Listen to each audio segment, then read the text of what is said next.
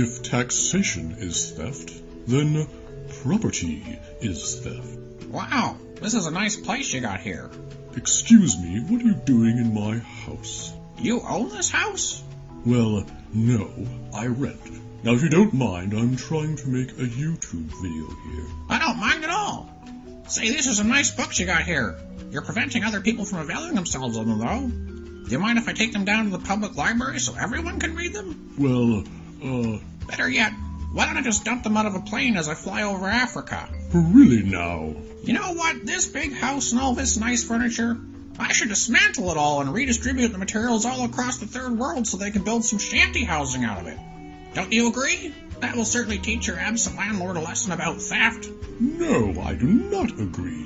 Why not? Wouldn't that serve the public good? You're just one individual. Why deny all this nice stuff to the group?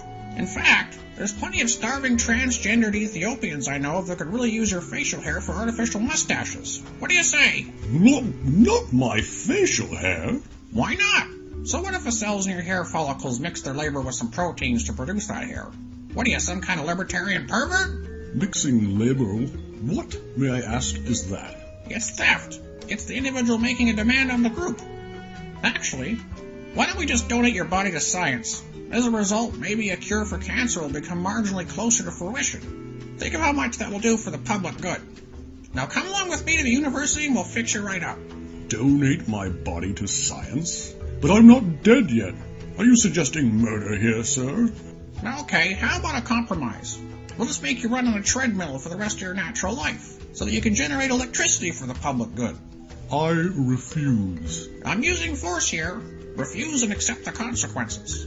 That is a squirt a gun. True. Maybe it's full of water, but maybe it's full of something else.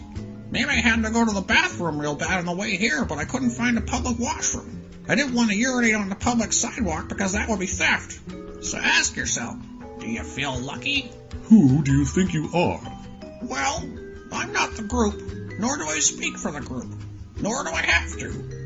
I'm the government. I can do whatever the group is complacent or powerless enough to let me get away with. You, on the other hand, you're just an individual. Well, I didn't vote for you. Voting's got nothing to do with it.